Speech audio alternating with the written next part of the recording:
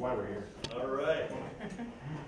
Well, I think level 3, I think the third edition is on about 203 or something like that. Right.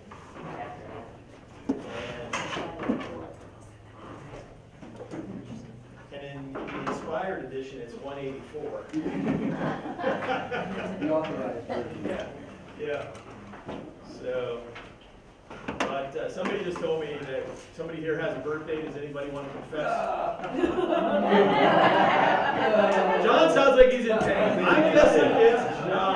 Oh, my back! Oh, my back! Let me ask this. Does anybody else have a birthday tonight? You never know, right? You never know. All right. Well, who can lead us in a little chorus of round and round about? Happy birthday to you. Happy birthday to you. Happy birthday, dear John. Happy birthday to you. Well, he deserves to get sung to. That's dedication. He came here tonight on his birthday. You know, I'd be tempted to still be home eating cake. But he's here tonight. That's a good thing. Let's have a word of prayer. Father, we want to thank you for your many blessings to us, Lord, tonight. I pray for John, thanking you for another year for him, and just pray your blessing on him in the coming year. And pray, Father, that you would just bless our study here tonight. As we go through and look at the levels of meaning, Father, help us to understand how important this lesson really is. And help us to understand it in such a way that we might be able to convey that to others, Lord. For we know that truly the truth, your word, is under fire today. And we pray that you would bless our time then. Because of it, help us to be aware. In Jesus' name, amen. Amen. Levels of meaning, chapter 11 in either of the editions. It starts off with an illustration that's a pretty cool illustration. It kind of sets us up for our lesson here tonight. Do I need a microphone, Chris? I can hear you. Are we taping it on there? Yeah, we're taping it. Okay. Do you have a microphone over there? Do I have a microphone? I see it, like, that's behind me there. Oh.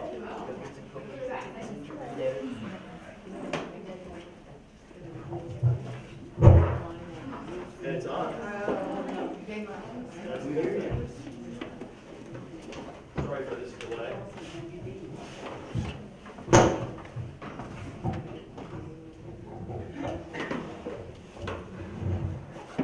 Sounds fairly loud. It is fairly loud. I'll get you. How bad that is. I'll figure it out. Yeah, there's a vein there that you can just kind of turn around.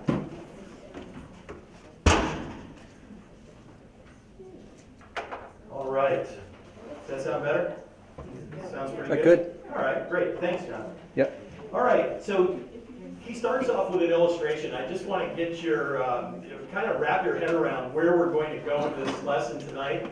And he starts with this second paragraph there. But beginning in the first paragraph, he asks the question, and we'll answer this at the very end, but you already know, I'm sure, what the answer is. Does the Bible have different levels of meaning? That is, after we see the so-called surface meaning or literal meaning, are there any other deeper levels of spiritual meaning?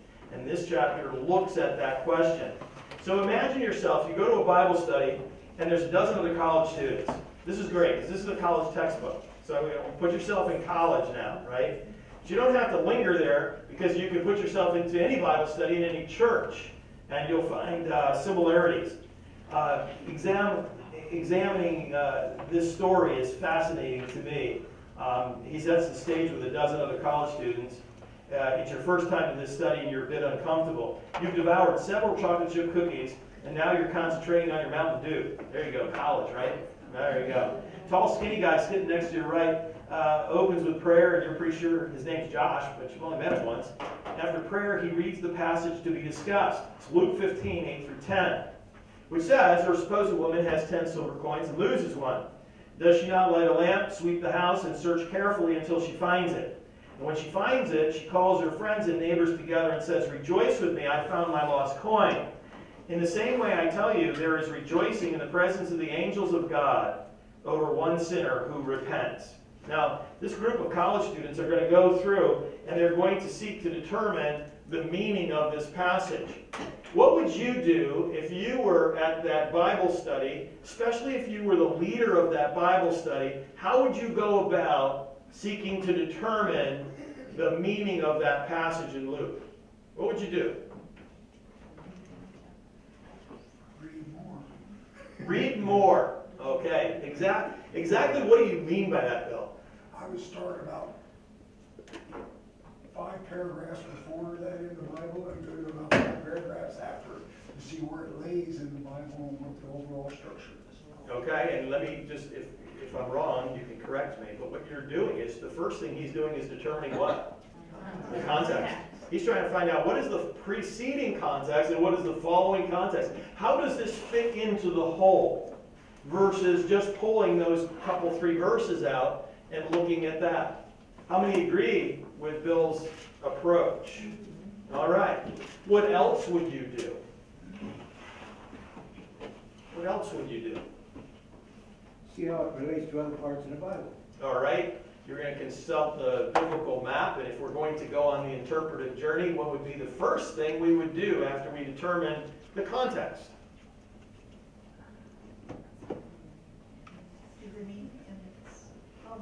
Okay, what does this meaning possibly mean in Jesus' day?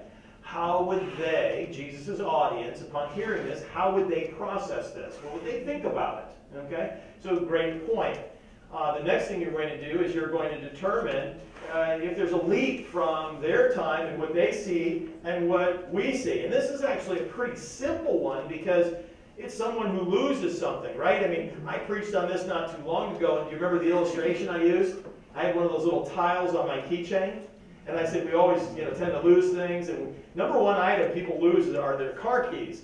And so I had that tile, and I'd given it to somebody in church, and I didn't know, in the second service at least, I didn't know who had it, and I pressed the button on my phone, and my phone triggered the tile, and it beeped, and I knew where it was. Well, the point was, and the point is, that that passage is actually about what?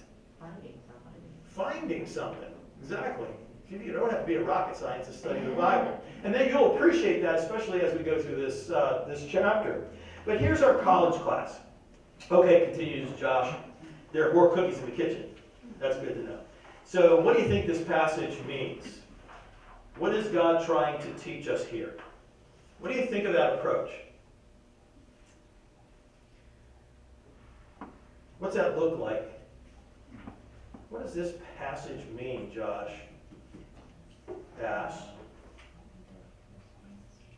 Now remember, this is how Josh starts out the study, right? He jumped to the end of the process. Okay. He, when you go through that interpretive journey, you have to be able to identify theological principles. That's why, to the contextual point that Bill made, you will never arrive at the theological principles that you need to arrive at if you only take this one little teaching and don't look at fore and aft. You've got to consider the verses around it, and when you do that, it makes total sense. All right? And so by throwing this out there and asking them what this means, how would they know what it means? Right? So let's go on. So this girl points out, she's blonde, wearing a Point of Grace t-shirt, okay? And she says, my study Bible says that houses in those days had low roofs and few windows. So it's kind of hard to see in there. That's why she needed the lamp. Yeah, okay, that's profound. Jared, a guy you know from your English class, he's sitting across eating Fritos. He sits up, chimes in. Yeah, and she has to sweep out the house because it's dirty. We have a dark, dirty house with not much light. I think this is like the world. You know what I mean? When we drift back into the world, it's like being that coin, not able to see clearly. Lost in the dark and in the dirt, unable to see Jesus. So the house stands for the world. We're the coin when we backslide. So Jesus, of course, is the one who comes and looks for us, finds us in the dark. Now you're thinking that, Jared, he makes pretty good sense. He's a smart guy. Then you remember your English class and think, and then you're shaking your head like, yeah, I do that all the time. So you're saying that the woman is Jesus, objects a big guy named Matt. I can't go for that. What did you just read not too long ago, that the woman was Jesus? The Shack, right? The Shack. Yeah. Shack. Great book on spiritualizing things, right? Makes no sense at all. Matt is a macho kind of guy. He lived down the hall from you in the dorm. He drives a nice pickup, but he's not really a rocket scientist, so maybe you're thinking he's kidding. But he looks serious. It's a parable, answers Jared. It doesn't matter if they portray Jesus as a woman. Well, I don't have any problem with Jesus being played by a woman, offers Jessica. She's really cute, by the way, and he goes on. And here's this kid. I mean, he's in this Bible study, and he's processing this with other college students. He's noticing all the girls. And as he's doing that, but Jared, Jessica continues, I never thought of the house as referring to the world. When I think of a dark place where people can get lost, I think of the church today. I mean, look at all the churches today that aren't really following Jesus, just preaching psychology and stuff. It's like that church in Revelation that Jesus says is lukewarm, the one he'll spit out of his mouth. The church really needs the light of the gospel. And remember that all those early churches were house churches, weren't they? I mean, they met in houses instead of churches like we do, so the house could be referring to the church. Makes sense to me anyway, she says. It's making sense to you too, especially since she looked right at you and smiled as she got done. Right? So you nod your head in agreement. Any moron can see she's right. So, but then what would the coin be, asked Brian, a sleepy-looking skater wearing long ragged tan-colored shorts, blown-out Nikes, and a black faded Dave Matthews t-shirt. Is there any more dip for those Fritos? Well, responds Jessica, maybe the coin represents the true, faithful congregations that just seem to get lost in the middle of all those other churches who don't know what's going on. That's the way it looks to me. Thanks, Brian says. He gets up and lumbers into the kitchen, and then maybe the woman in the story really represents the pastor of a true church, suggests Jared. He's sweeping out all of the false doctrine, trying to find true believers. Okay, so then the Point of Grace girl, she comes back and says, if the house is dark and dirty, it's probably referring to our hearts. Isn't that what dark and dirty is in our lives? And so we try to follow Jesus, but we fail because our hearts aren't clean. However, Jesus comes, cleans our hearts, just like the woman in the story. He sweeps them out, forgives us of our sins. I like to think of Jesus as sweeping out my heart and making me clean. Isn't that neat? She smiles brightly, looks down at her Bible as she continues, and look at this! This is really awesome. My study Bible says that the brooms they had in the Bible days were made of numerous 2-foot-long straws, bundled together and tied at the top. Wow! Like one straw can't do anything, but when they're bundled together, then they're really strong. The broom is kind of like the Bible. I mean, Jesus sweeps out our heart, right? What does he use to cleanse us? The Bible. So the Bible is composed of lots of individual books, 66 to be exact. They're all bound together so they'll be strong. So Jesus cleanses our hearts with the Bible. Isn't that awesome?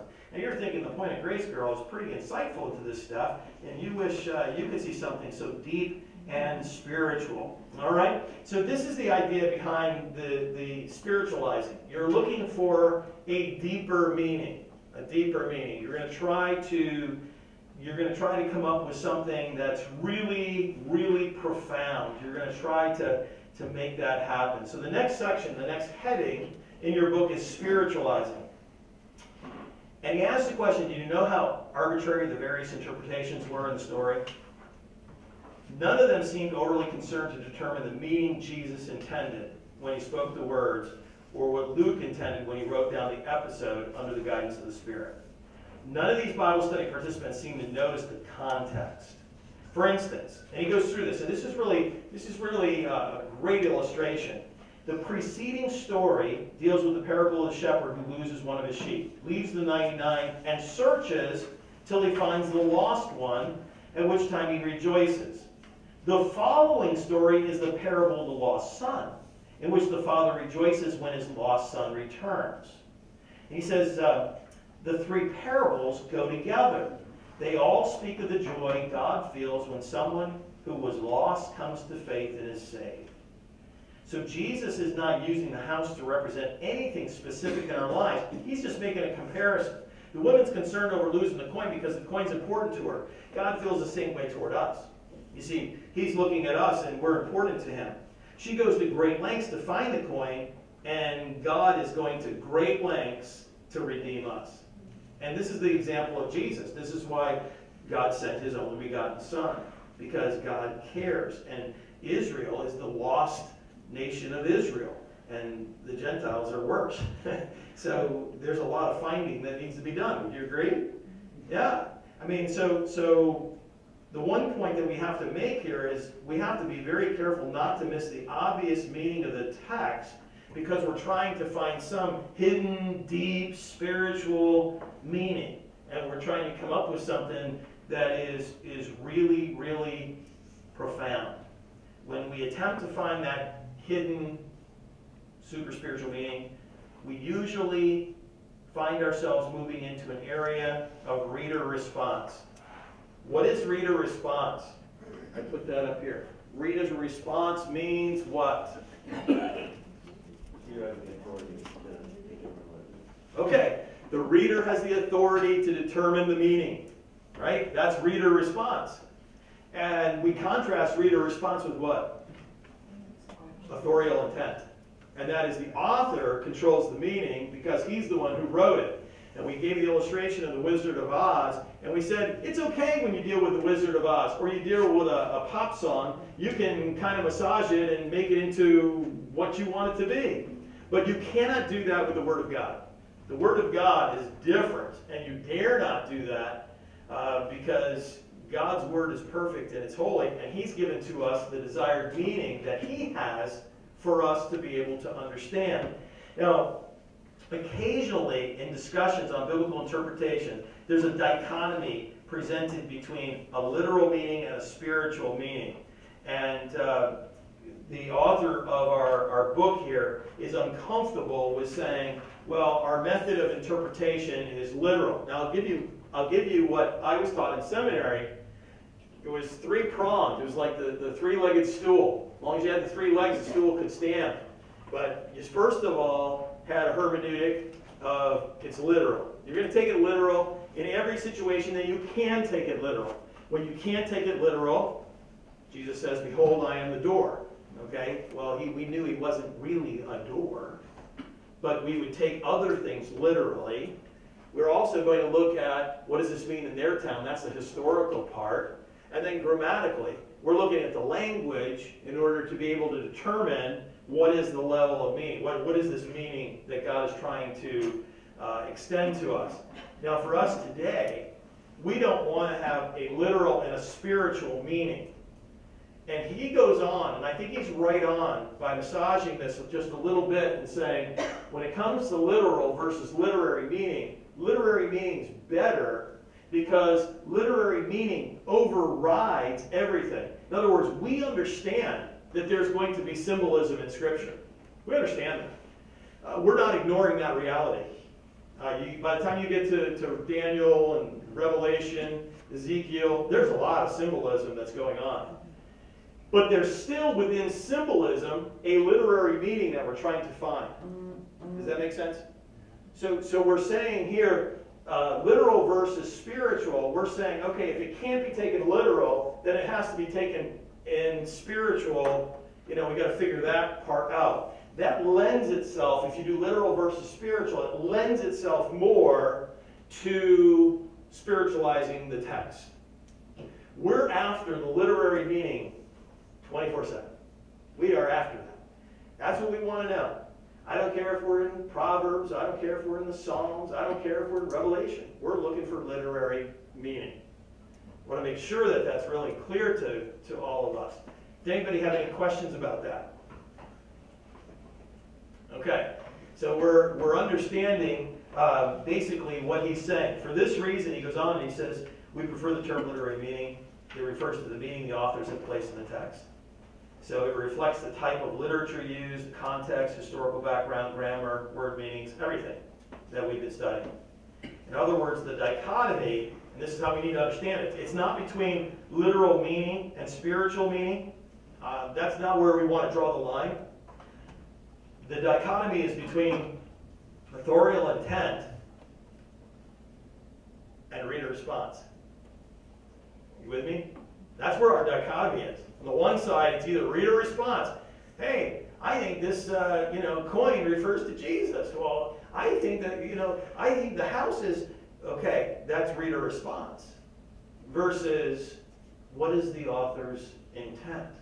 And that passage in Luke is marvelous I don't think it's that difficult to see it if we just open our eyes and do that first step that Bill mentioned, and that is look at the context. And then you realize, hey, this is one of three things where you have someone lost or something lost, and there's this huge effort to go find it. And that's a reflection on God sending Jesus to come and find lost sinners like me. It's a great lesson. I think that's all the spiritual I need. I don't need to get off into the weeds of what somebody thinks about the house or something else, because by spiritualizing that, what they're guilty of is missing the author's intention. And that's a serious issue if you miss the author's intention. So spiritualizing isn't based on the text. It's a product of our imaginations. Isn't that great? Allegory. When you think of allegory, there were many early scholars that felt the Old Testament would only be relevant if it spoke directly of Jesus. And they developed a whole system of interpretation that acknowledged a literal meaning of the text, but then it encouraged the interpreter to look for the deeper, fuller spiritual meaning below the surface of the text. There was a two-level system, literal and spiritual, while others expanded into a multi-level system where you had body, soul, and spirit, or a four system, literal, allegorical, moral, anagogical. So, for example, that fourfold system would see four levels of meaning. So, allegorical interpretation has gone away from authorial intent. And he makes the point here of saying that the reformers in the Reformation, were largely responsible for changing from this allegorical interpretation.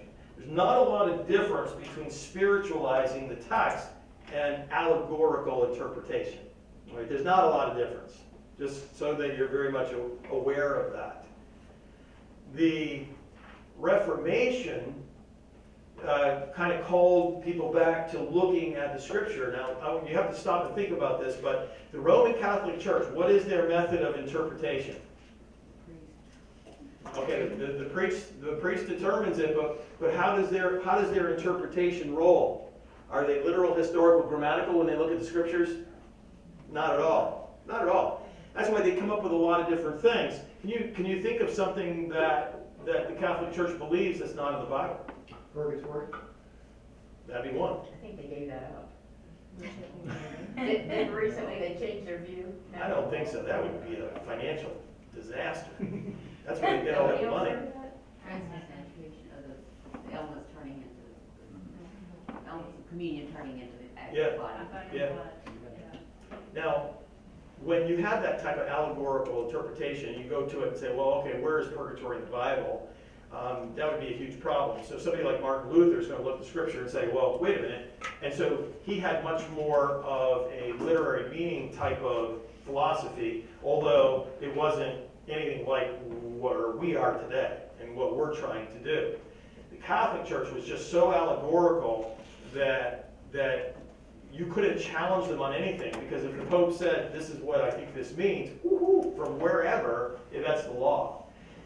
The Reformers were better, but there were gaps, and there's still gaps. If you are Reformed in your theology, for instance, and I know some people that are Reformed in their theology that are regular attenders here, one of the things that's a real bugaboo is for someone who's Reformed, by the time they get to the book of Revelation or any of the eschatology, okay, it's a huge, huge problem. Because if you do a literary meaning emphasis here with your hermeneutic, it poses so many problems to covenant theology. And if I'm talking over your head, I apologize, but try to pick up what you can. We're dispensational in our theology. The other side of that is covenant in their theology. And I understand dispensational theology ranges, there's progressive and so forth, and this is not a dispensations class, so don't get excited. But with Reformed theology, the problem comes when you come to eschatology, end times, all right? What do we do with this? This doesn't fit our covenants and our covenant theology. And so you can go and, there's a lot of real liberal Presbyterian churches, I'll pick up the Presbyterians. There's a lot of them that are very, very liberal, don't follow the Word of God. They're mainline denominational churches. And you'll know if you ever go to one because you'll sit there and go, what? And then there's some other ones that are much more solid in their delivery of the Word of God, and they're true to the text. However, even those, they follow a hermeneutic such as literary meaning all the way through Scripture until they get to eschatology. And then it just doesn't fit, and then they have to go allegorical. So that's kind of interesting to me. I sit there and go, oh, okay.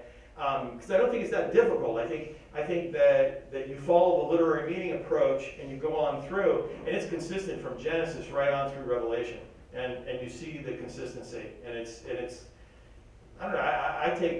I take comfort in that. I look at that and I say, wow, great. You know, I see how it all fits together, and it's all, you know, a wonderful thing.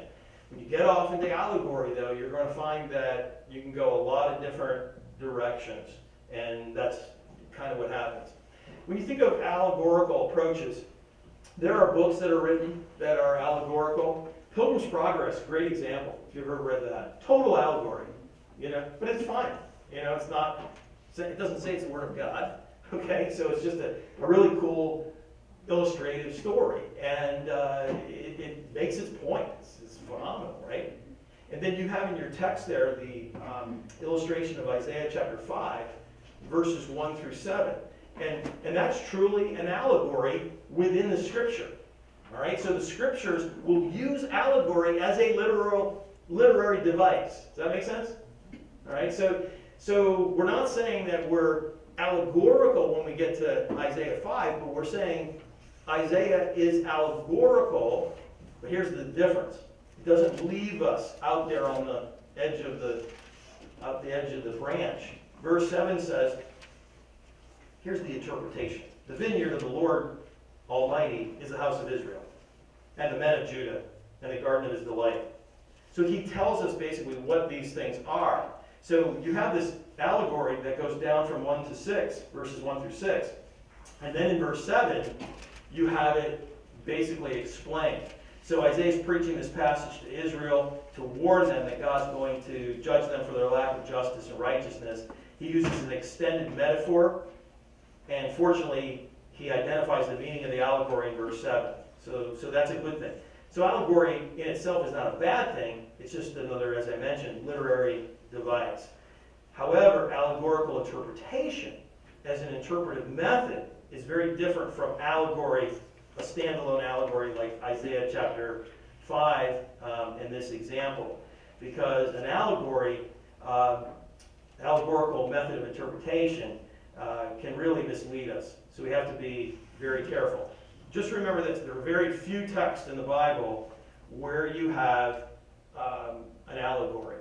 Okay, so be careful you don't attach it as you're studying it to many different things. All right, does that make sense? Questions? So, sorry. Go ahead. I was just going to say, so if I understand, they're very opposing, right?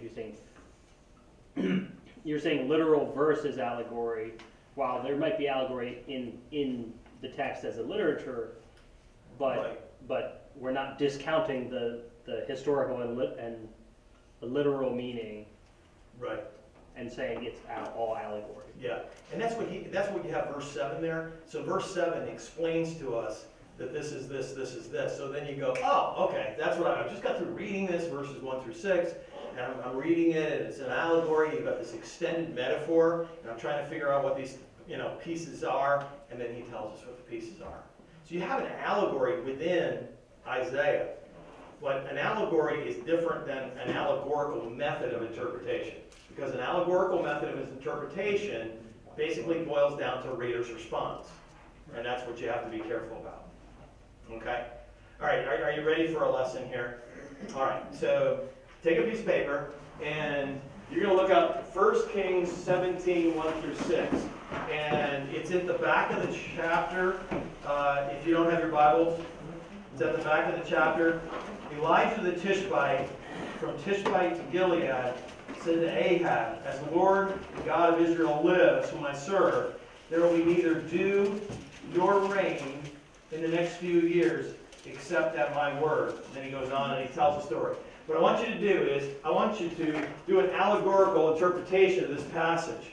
I want you to write it down in your own words, okay? And so you're going to basically do an allegorical interpretation. You're going to tell me what this means. I don't want you to look at the context. I don't want you to do any of the good things you've learned. I just want you to go off the hook with this and make up the most ridiculous allegorical interpretation that you can muster.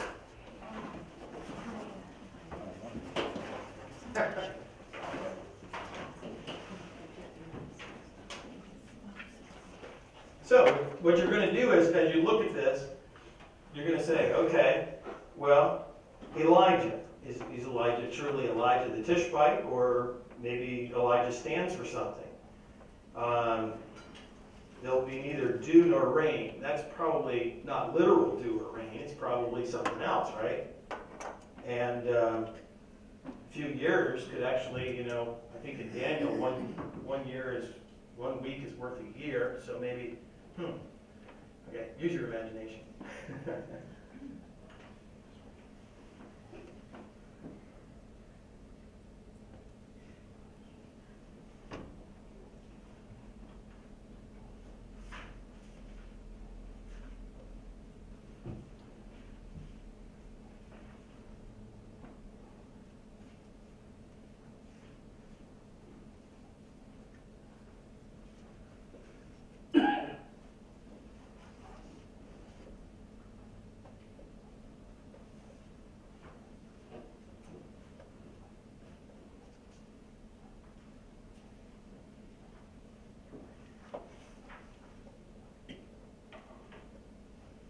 It's like playing balderdash.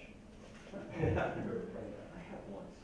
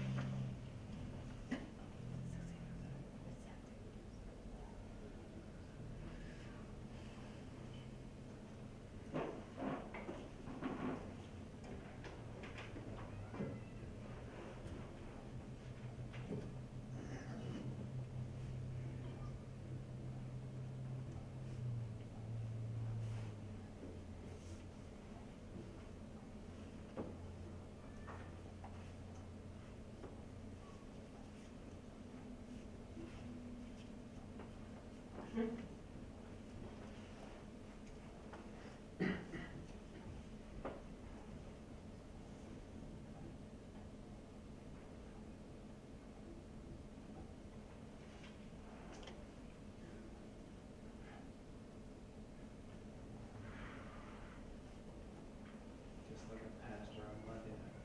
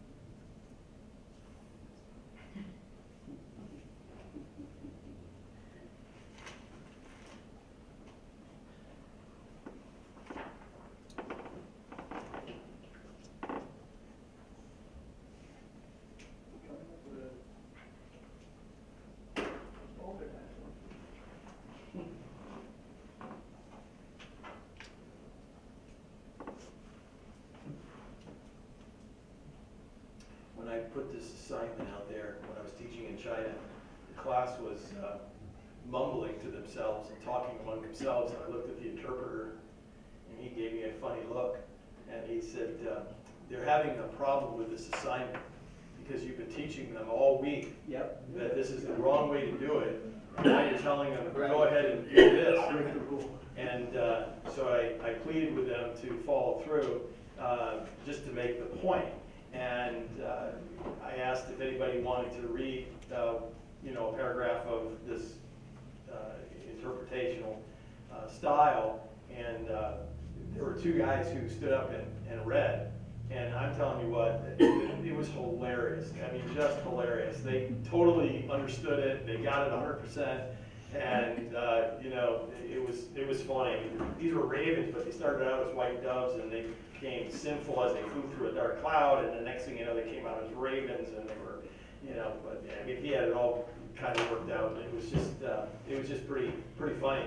And you can go in a million directions when you do allegorize, and that's the point of this assignment, is that you're not even close to the literary meaning that the author intended. You're not even close. And you're not trying to even make an attempt. You're just trying to put something together that will capture the interest of your audience. And great if it makes you look spiritual, all right? Remember the college kids, if you're viewed as someone who has a pretty good grasp and pretty in-depth view of these things, then that's pretty neat. But it's far from the point. Now, does anybody have one of theirs that they'd like to read, and maybe, or just give us, their main points as to how this might roll out allegorically? Anyone brave? There's no right or wrong, so. I don't have an ending, but it's really saying to start a new church. No do or reign, no message to refresh your soul. So there's not going to be any. So you have to go to the Brook Cherith, which is something new he's going to send. So you have to leave and go far away to get this new message, which flows into the Jordan River, which is, it will become, it's prophecy also, a big, new, life-giving cult, whatever. So drink there, and I don't know what to do with the ravens. Those pesky ravens are really angels. Yes. Yeah, where the Bible says it will entertain angels unaware. And so that's what they are. See? Yeah. No, the ravens are the Holy Spirit. Holy Spirit. Yeah, how did I miss that? You really did. Being fed the ravens in morning and evening. I mean, I can't believe you missed that. It's so clear to me. No, I took it literal. The Ravens are the football team. That's what I said. I had that too. You must be onto something there. The football team's going to come and feed them twice a day. My What deal? It's prophetic. They're going to win the Super Bowl. yeah, we know that's not right. So how do we all feel being TV evangelists? And that's what they said to me in China. They said that this is the common way the preachers preach over in China. And so even though there's people getting saved, in droves, it's wonderful. But the reality is they're really hungry for solid teaching, and that's why this grasping God's word is essential to the church in China, and that's why it is 101 stuff. So China Vision is teaching this in 2 segments. So we've gone through the first segment after next week, and then the back half of this book basically takes what we've learned on the interpretive journey and it applies it directly to the specific genres of Scripture. And so it's going to apply to the Gospels. It's going to apply to Acts. It's going to apply to wisdom. How do we apply this to wisdom literature? How do we apply this to minor prophets? How do we apply this to Revelation? How do we apply it to Pauline epistles? And so that's the second half of this book. That's really good stuff there as well, and very, very helpful. In fact, if you're a teacher and you plan to use what you've learned and for instance, you're, say next week or week after, you're going to be teaching from the Gospels, by all means, go to that chapter that deals with how to put the interpretive journey into the context of the Gospels. Utilize this book. It's a great tool. Great tool. Even it gives you so many really, really terrific pointers. It's got a whole section on Proverbs. You know, that's worth studying just so. I mean, it really is worth studying because Proverbs can become very, very confusing. I don't know if you've noticed this or not, but you can read things in Proverbs that you sit there and say, well, okay, so is that always true? Right? I mean, you know, the person who works hard is going to get rich. Does that happen all the time? Anybody here work hard? Anybody who works hard, not rich? Okay, so you're looking at it going, yeah, I work really hard. I just, you know, I'm not getting ahead. I'm spending my. But he's got a principle, and the principle is it's an eternal principle in the sense that if you don't work, you will. That was the flip side in Proverbs, right? You will end up in poverty. All right, the ant, consider the ant thou sluggard, you know, how he works and so forth. I mean, there's just so many truths there, but it's not universal. Like God's not saying this is 100% guarantee. It's an eternal principle that normally is going to manifest itself if you follow it. Okay, but maybe or maybe not to the degree that it's mentioned there. So you got to keep that in mind. And so he gives great illustrations in there to prove his point. I'm just hitting a couple little peaks there, but you get the idea. Now, let's do this with a deep sigh. We are going to look at an illustration of this. And he picks on none other than Martin DeHaan. You know Marty DeHaan? How many have ever heard of Marty DeHaan? Okay, a whole bunch of you have. Well-known, popular radio preacher. It's not every morning on 105.1, 5:30. There you go. 5:30 in the morning. There you go. So he gives an interpretation of Genesis chapter 2, verses 18-25. And you may remember, you know, after the Lord God made a woman from the rib he had taken out of man, he brought her to man, and man said, this is bone of my bones, flesh of my flesh. She'll be called woman. She was taken out of man. DeHaan allegorizes this passage with the following interpretation. While Adam slept, God created from his wounded side a wife who was part of himself, and he paid for her by the shedding of his blood. Now all is clear. Adam's a picture of the Lord Jesus, who left his father's house to gain his bride at the price of his own life. Jesus, the last Adam, like the first, must be put to sleep to purchase his bride, the church. And Jesus died on the cross and slept in the tomb for 3 days and 3 nights. His side too was open after he had fallen asleep, and from that wounded side, redemption flowed. That's almost as good as the Ravens, like the football team. Okay, so here's a very well-known radio preacher who's, I wouldn't say he's heretical. I think if he would look at our doctrinal statement here, he would agree. We would look at his, we would agree. That's not the problem. The problem is, how are you going to arrive at the literary meaning? Do you think that that was the literary meaning? That's truly not the literary meaning. That is an allegory, and he makes some interesting connections there, doesn't he? And you'll see there's a section here, if you flip back a few pages, typology, and I don't think I'm even going to go there, even though it's a big section. Basically, there were a pretty good number of years ago an attempt to see Jesus in every Old Testament passage. And so he's a type of Christ. He's a type of Christ. He's a type of Christ. Okay? Are there types of Christ? Yes. Okay? But you have to be very careful. And you've got to be careful not to go about seeking the literary meaning based upon your overwhelming desire to find a type of Christ there. Does that make sense? Mm-hmm. Because that's what Marty DeHaan's doing here with this passage of Scripture. And it causes a lot of confusion and does not bring you to the point that you want to be because you're really trying to discover the literary meaning. So DeHaan, he's pretty imaginative, and as your book is going to say, his meaning has been read back into the text rather than developed from the text.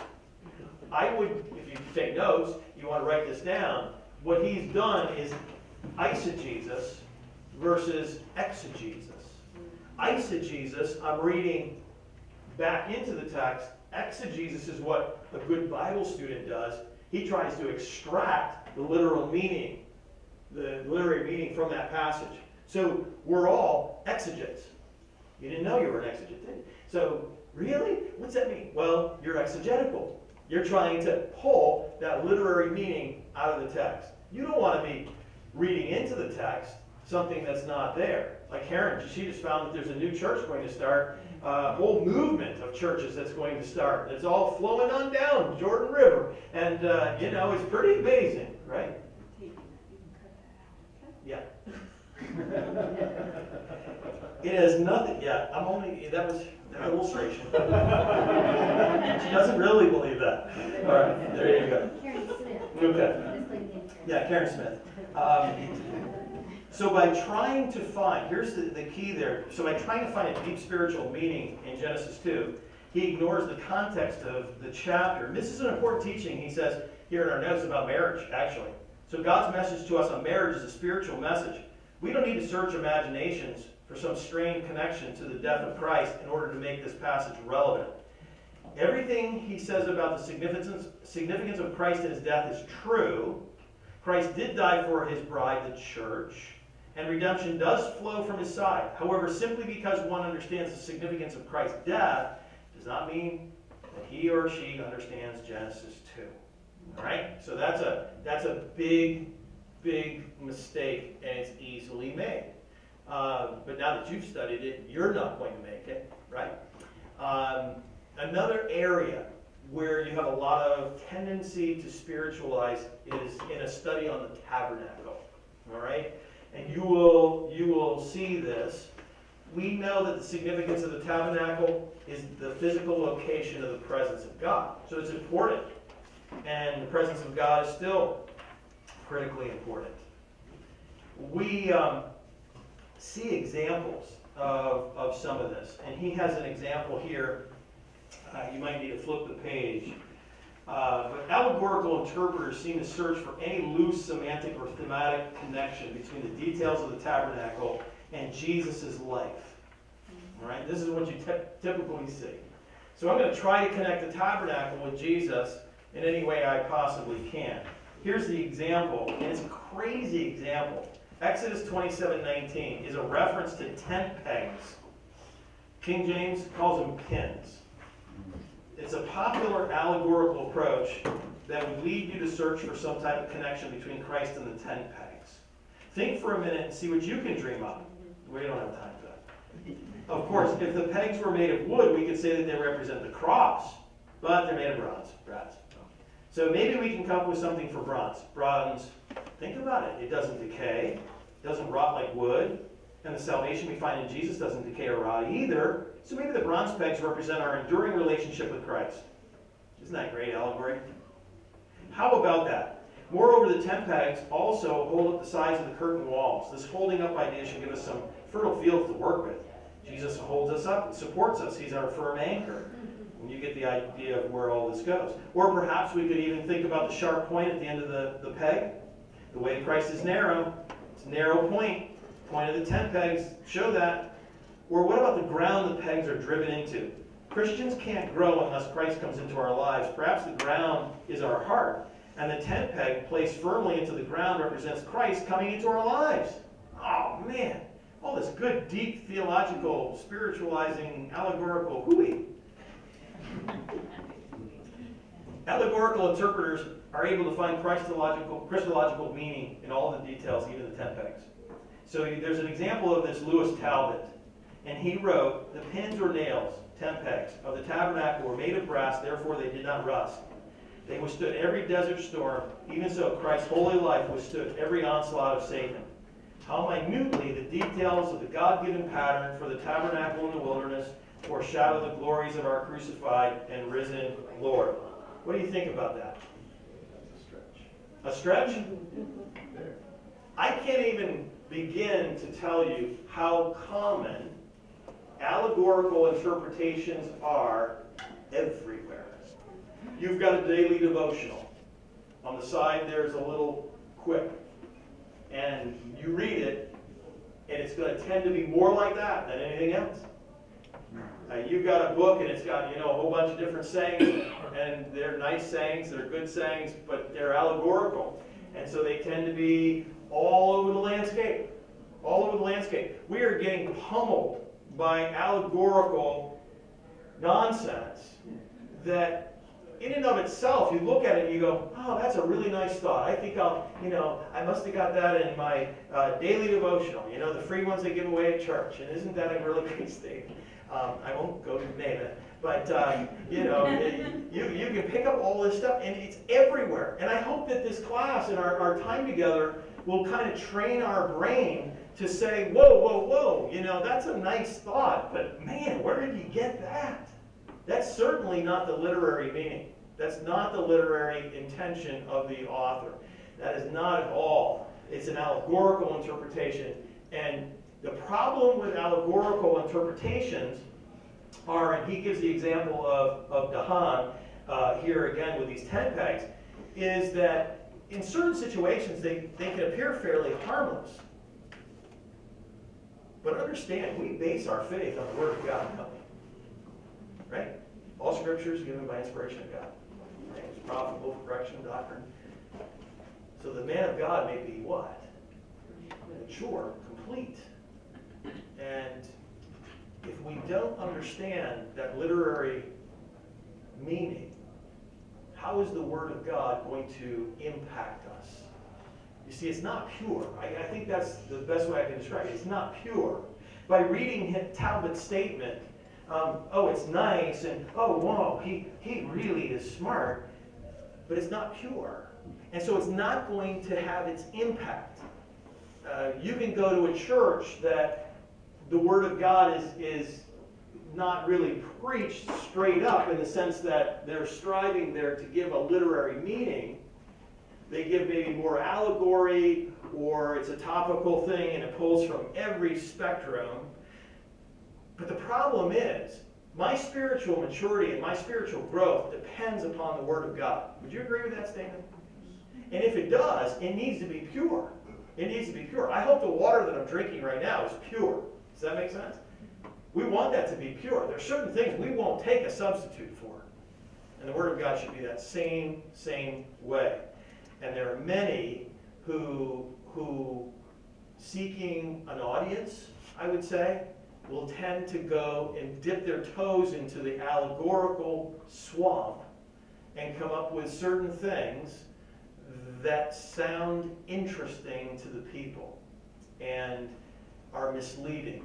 Now, these tent pegs, these are fascinating tent pegs, because Dahan actually outdoes Talbot, because he's going to draw deep significance from the fact that the pegs were actually half buried in the ground.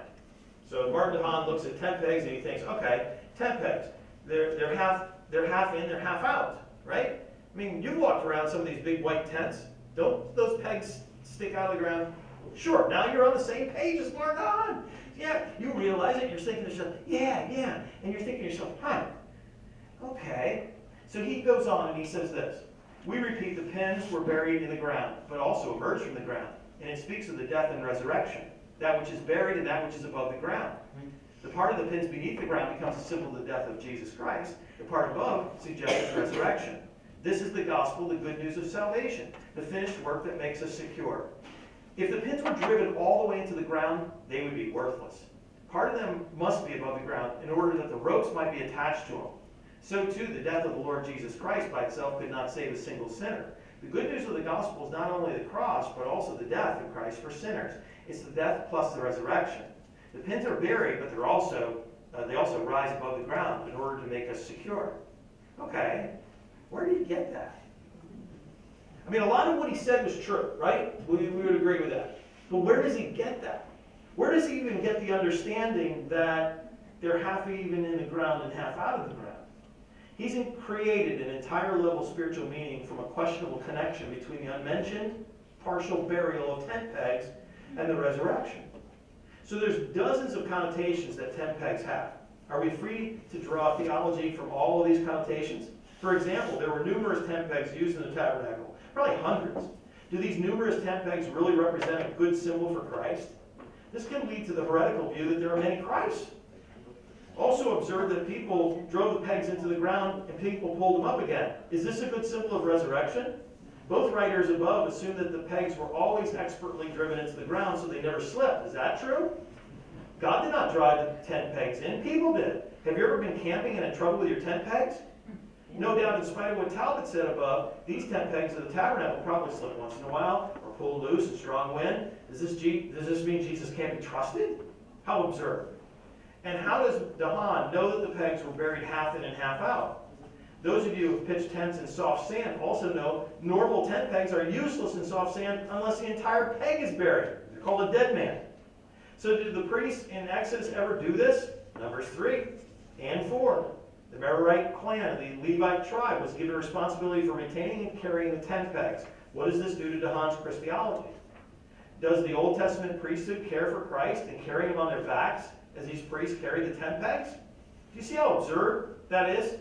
And it really kind of goes in a lot of directions. And I said to you that we have to be careful because we want the Word of God to be pure. And we want a true literary meaning. But also, and this is the danger, another danger of the allegorical, is the allegorical can produce heretical teaching.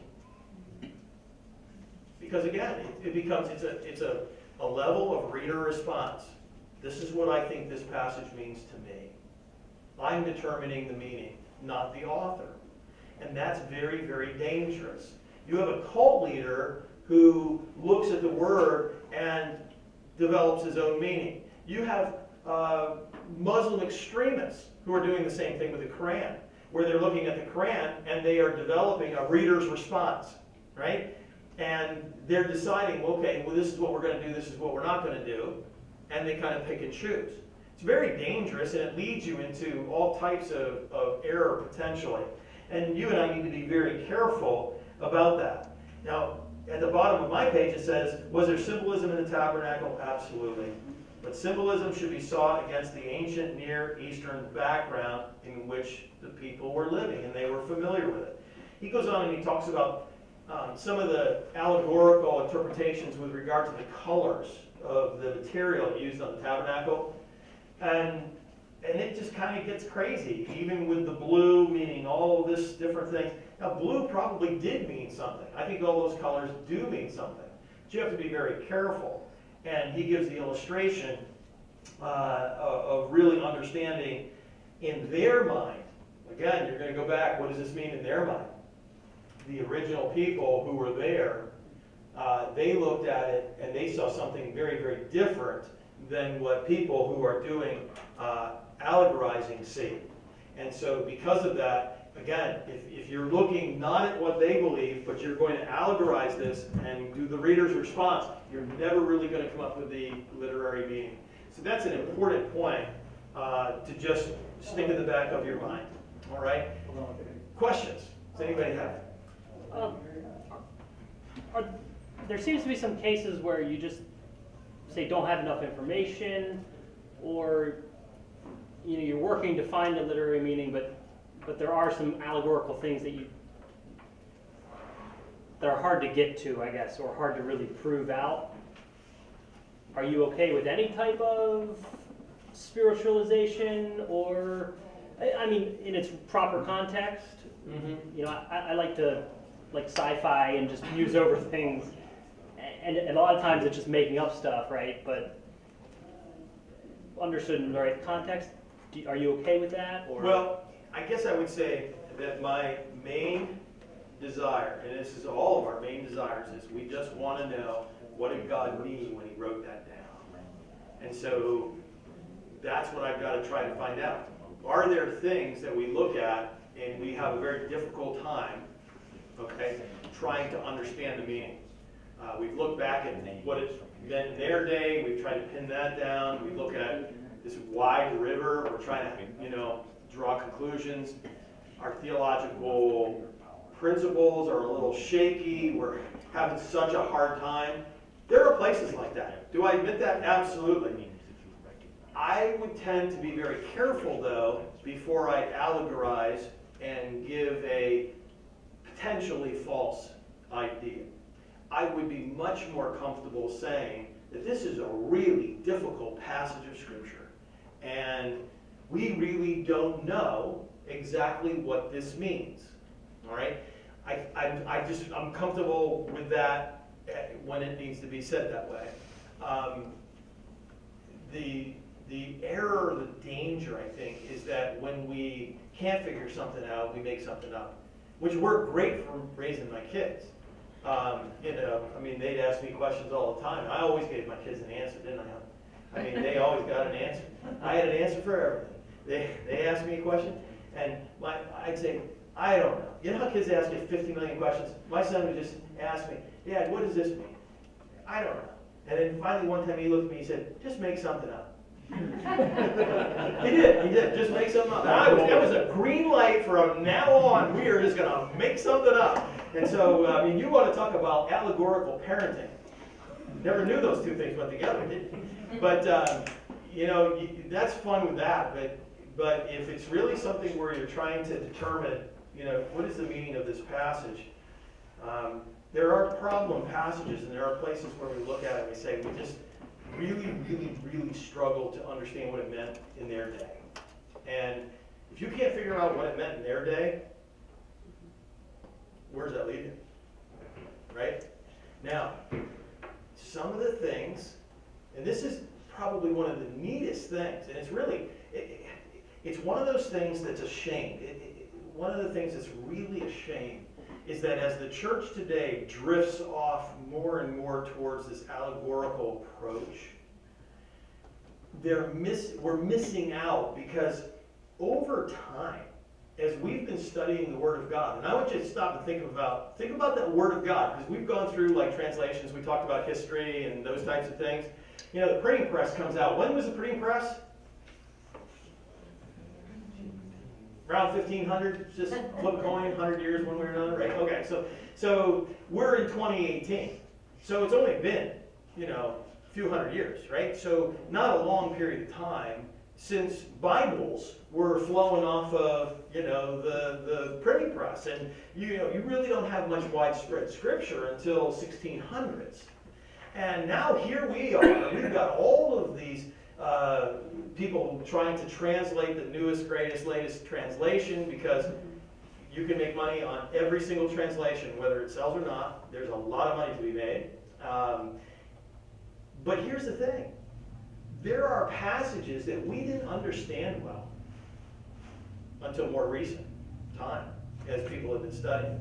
And that's why it bothers me that more Christians aren't craving a deeper study and really pushing scholarship, because what we're doing is, as time goes on, we're finding out, oh, this is what this meant in their day. Whether it's archaeology that's producing that, whether it's different facts that are coming to light, whatever it might be, we're advancing in that. And because of that, it lends itself to better understanding of Scripture. So there's a whole lot of things that I really didn't have a clue as to how things fit together 25 years ago, and now I can look at different things and say, oh, okay, that makes a lot of sense. And the more you study God's Word, the more that's going to happen. And so that's a real positive thing. So if anything, the church should be knuckling down and trying to really determine this literary meaning with a greater passion than ever. And so the things that we don't know, we have to be careful with. Does that make sense? I'll give you an illustration. So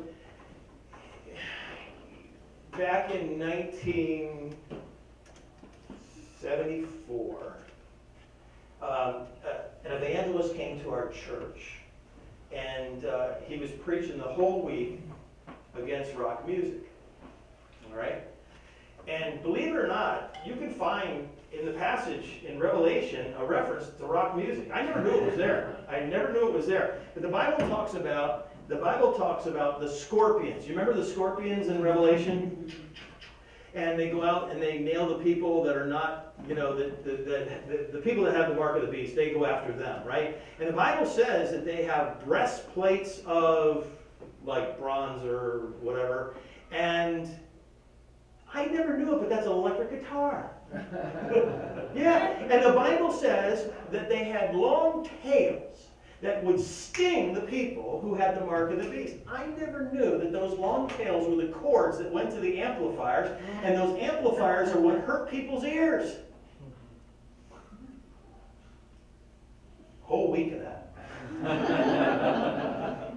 A whole week of that. Now, I always go back to that. I kind of laugh about it because it's like, what? Whoa. Now, listen, that guy, if he's still alive, he's probably not. But he'd be mortified by his own teaching today. So what's happening is that type of teaching, where he picked that up, or maybe he tried to come up with that total allegory, and he's going from church to church around the whole country. I mean, this is like, a lot of people heard this, right? A lot of people heard that. And I thought to myself, whoa, that's really interesting. And at first, I was kind of like, oh, I never saw that before. Wow. And I had an electric guitar. Couldn't play it worth a lick, but I had one. And I'm thinking to myself, boy, that's terrible. There it is in Revelation. I need to Ted Nugent this thing. And then you get away and you start looking at it and you go, wait a minute, that's terrible interpretation. So again, I'd be careful about making stuff up. There are places as you go through the scripture where you might see something that's really, you're convinced that this is a spiritual meaning, and you're looking at it. But always, if you're going to teach it or speak to that issue, you have to be really, really careful. And I think most of the time you have to do the audience a service of at least saying, this could be this, and I kind of think that maybe, and this is my idea, and take all the responsibility for it. And versus coming out and saying dogmatically, this is what it is. Because when that teacher came to the church, he told us, I mean, there was no wiggle room here. Okay, this is what this is. This is what this means. It's like, oh man, I just sit back and, I mean, we've done some studies in Revelation and Daniel and so forth, and it's kind of like, wow. That's all I can say is, wow. Man, was that was really, really, really out there. And it happened in 1974, and I still remember it like it was yesterday. Yeah. So, anyway, any other thoughts? Next week, we're going to talk about the role of the Holy Spirit in our understanding of Scripture, and as well talk about the application aspect. So it's the last week, so I encourage it, one more week, and then you can take the rest of the summer off. When we first started, it was light until 9 o'clock. And now it's dark at 7:30. Summer's over. Let's have a word of prayer, shall we? God, we just want to thank you for our time together here tonight, and we're blessed, Lord, to be able to study the material here and really seek the literary meaning that you intend for us to know and understand.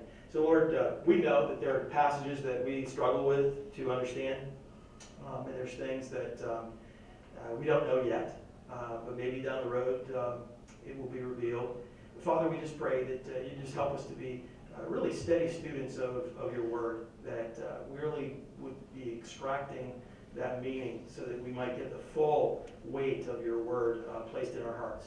So again, I thank you for each one who's come tonight, Lord. I appreciate their faithfulness, Lord, and I just pray that you bless them the remainder of this week, Lord, and just ask that you continue to guide us all in Jesus' name. Amen.